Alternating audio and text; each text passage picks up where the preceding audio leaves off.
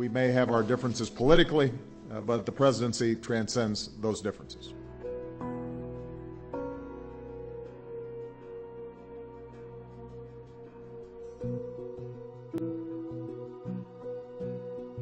I am also pleased, Mr. President, that when you are wandering these halls as you wrestle with tough decisions, you will now be able to gaze at this portrait and ask, what would George do?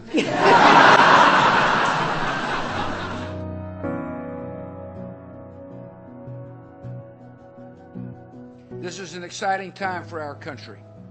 No matter how we cast our ballots, this election gives us all reason to be proud of our democracy and our country. The first thing I found in that desk the day I took office was a letter from George, and one that demonstrated his compassion and his generosity. To know the man is to like the man, because he's comfortable in his own skin. He knows who he is. He doesn't put on any pretenses. He takes his job seriously, but he doesn't take himself too seriously. He is a good man.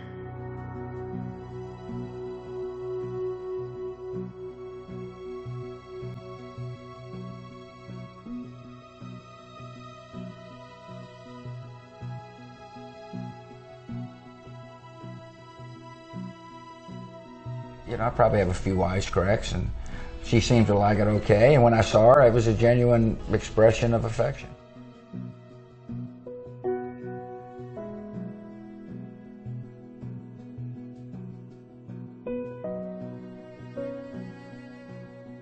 What we've also seen is the spirit of America at its best.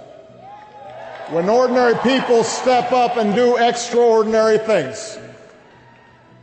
The One America appeal is part of that process, and I want to thank President George W. Bush, and most of all, an outstanding American, somebody who has always shown grace and character and courage and served America nobly throughout the years, President George H.W. Bush. We are so proud to be with him today.